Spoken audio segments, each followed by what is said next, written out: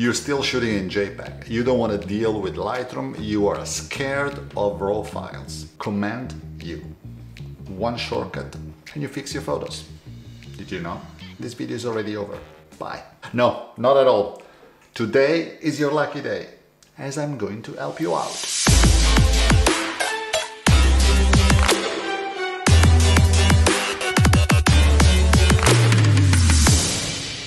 Welcome to my channel. Here we talk about photography and I make videos just like this one where I share some editing tips that anybody can follow.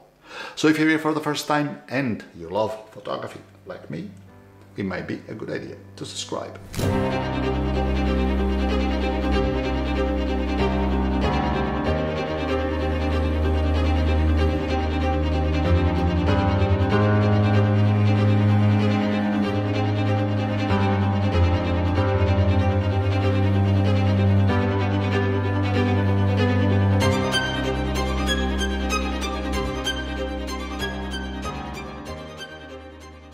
Today we will look at some of my favorite Lightroom shortcuts with two main objectives.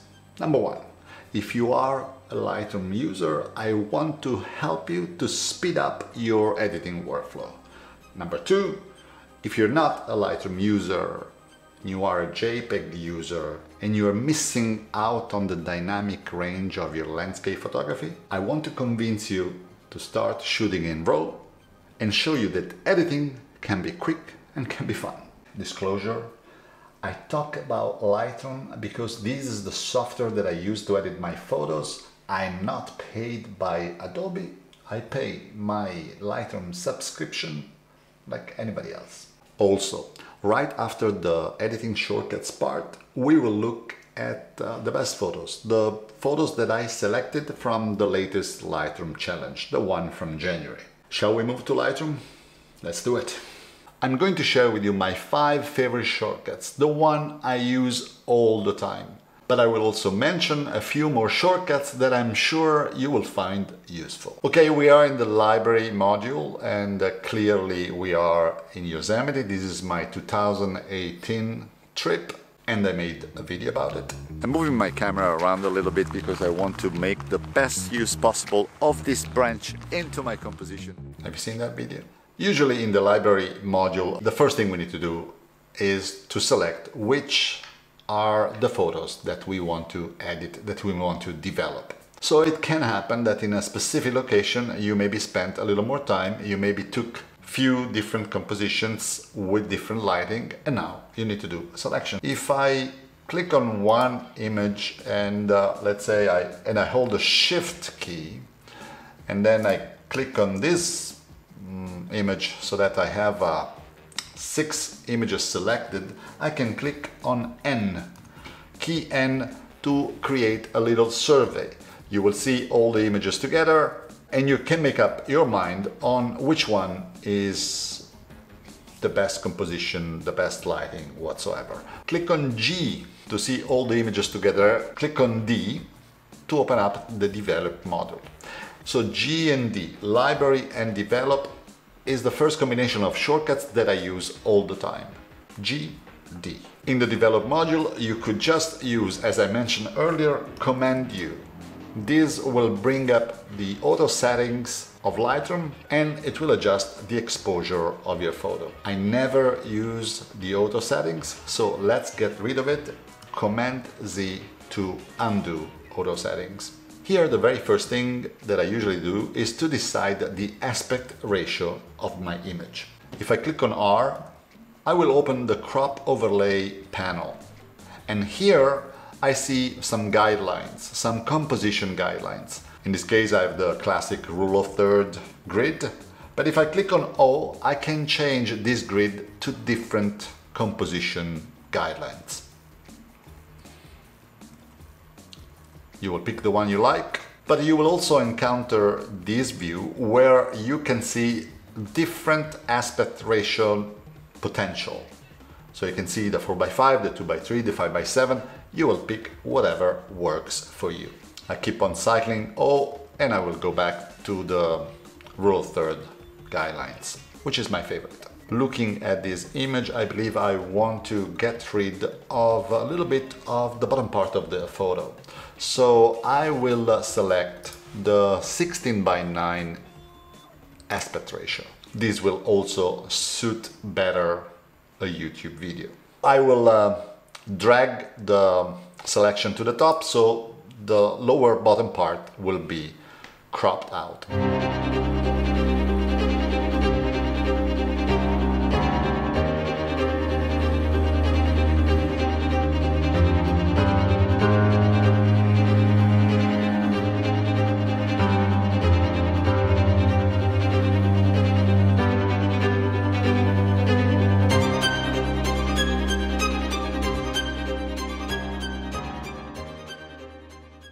Let's see a different photo to see my next favorite shortcuts. This is Italy, this is Porto Venere, and this is a very long exposure. This is a 200 seconds exposure. Unfortunately, it was not enough. In fact, as you can see from the histogram and from the photo itself, this photo is still very underexposed. So not only with this image I can show you a few more shortcuts, but I can also show you why it is worthwhile to shoot in RAW. There is a very wide dynamic range in this photo. And with the RAW file, even if the shot is underexposed, we will be able to retrieve a lot of information and bring this image back to life. But we need to fix the exposure. Let's do that. And this is my second favorite shortcut. It happens all here in the basic panel. Hold the Shift key, double click on exposure, double click on highlights, double click on shadows, double click on whites, double click on blacks. This is already a different image. And now, in order to see if there is any clipping in the histogram, I can click on J and I can see blue right in this area, blue right in this area, blue right in this area. It means that I am clipping in the darker part of the image. So I will need to bring up the blacks a little more and I got rid of the clipping. If I had any clipping in the highlights, let's demonstrate, it will show up in my image in red. If I want to see the before and after, I can just click on backslash, click again and you see the after. You can click on Y and see the two images side by side. With very few clicks we already dramatically improved this image, but we can do more. Let's take care of some local adjustments now. So we can talk about my fourth favorite shortcuts, M and K. By clicking on M, we will bring up the graduated filter menu. The bottom part of this image is still too dark, so I will hold the Shift key and drag from the bottom all the way to the horizon my graduated filter. And now I will open up the shadows as much as I need to. And eventually I can also open up the exposure. And if I want to have this water slightly more bluish, I could add a little color. Let's pick this light blue. Maybe too much, I can 10%, could be enough. With K instead, I can bring up the brush menu. Here's my brush.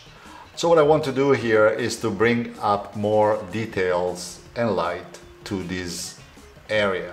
But if I want to see which area of the photo will be affected by my brush, I can click on O and I will see in red where I am painting my brush.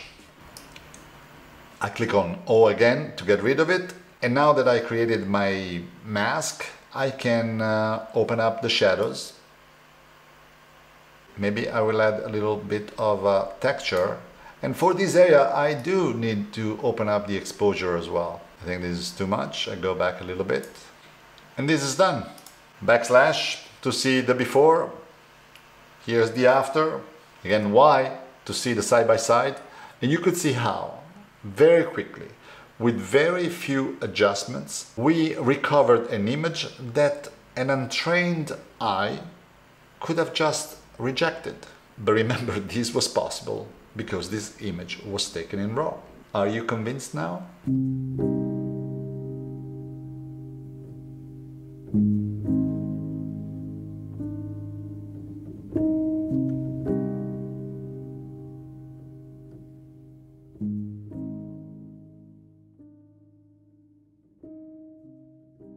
there are a lot more things that can be done to a photo. And the more you practice your editing skills, the more you will find this process creative. But if you don't want to spend too much time in Lightroom, you just so that you can get very good results very quickly. I hope that I convinced some of you to start shooting in RAW and start editing your photos. And since we're talking about this, let's see your work.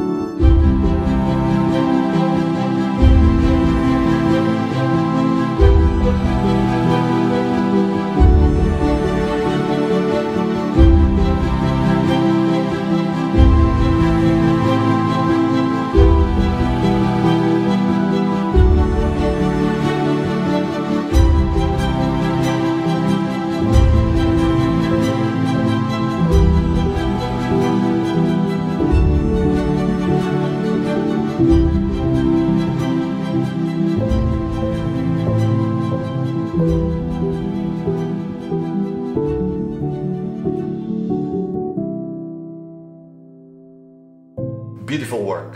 Thanks to everyone that decided to participate to this challenge. And there is one thing that I want to do more with this channel.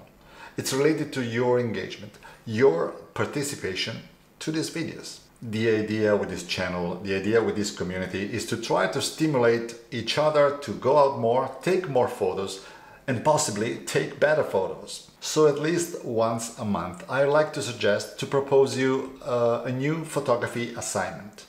Maybe a Lightroom editing assignment. And if you share your work with me, we can review it together. What do you think? Any constructive feedback, any idea is very welcome in the comments below. So for the next challenge, the next assignment, since it's February, how about do some winter photography? I want to stimulate you to go out now that is cold, that is raining, that is gray, maybe snowing. Let's do it. So capture the winter, my friends, and once you do that, post your images on Instagram. Hashtag Attilio Photo Club. By the way, there are over 20,000 photos under the hashtag Attilio Photo Club. I just love it. For this particular challenge, use also the hashtag Winter Photography Challenge 2021. And of course, don't forget to tag me. And this is all for today. And if you're still here, I know that you know what to do. You can like this video, you can comment on this video, you can share this video with your photographer friends, you can invite them to participate to the Winter Photography Challenge. But mainly, thanks for watching, and I will see you in the next video.